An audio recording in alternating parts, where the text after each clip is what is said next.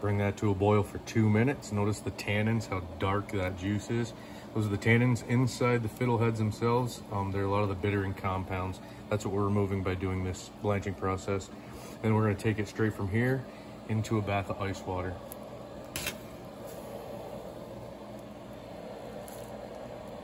Once they've cooled, I strain off the ice water and prepare 4 of my pint jars.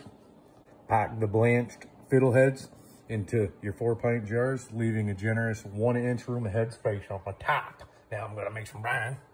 So once again, I cheated on the brine recipe. I'm using Mrs. Wage's hot spicy pickles, 4 tablespoons of that, and I'm also using Mrs. Wage's dill pickle mix, 4 tablespoons of that. 3.5 cups of white vinegar, 3.5 cups of water. Bring that to a simmer into a light boil on the stove and then dump in jars.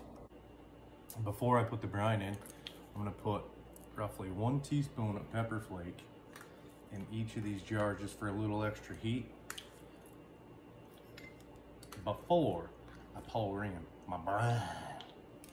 Now we're gonna fill these jars with this boiling brine,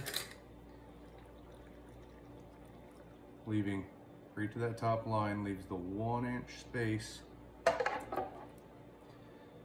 for a little bit of headroom so the jars don't pop on us. Caps on finger tight and put them, I'm using a water bath, 25 minutes.